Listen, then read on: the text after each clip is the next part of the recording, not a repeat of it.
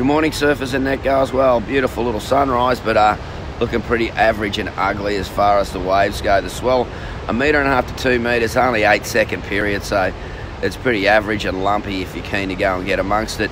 The southern end's where it's at. The southeasterly winds are up already, and yesterday by mid-morning it looked like mum's washing machine on amphetamine, so it's probably going to do the same thing around Burleigh, Currumbin. Snappers through to Kirra will be cleaner. It'll probably be about some of the best waves you'll find around, but yeah, I don't know how crowded it'll be. But yeah, get into it early before this wind absolutely smashes it up. You've got the high tide again at 4 o'clock this afternoon, low tide at 9. The water temperature 21 degrees, and yeah, you'll get a couple if you go get amongst it, but it's lumpy and ugly as you can see from that one. Go and enjoy. I'll catch you in the waves. Be safe too, crew.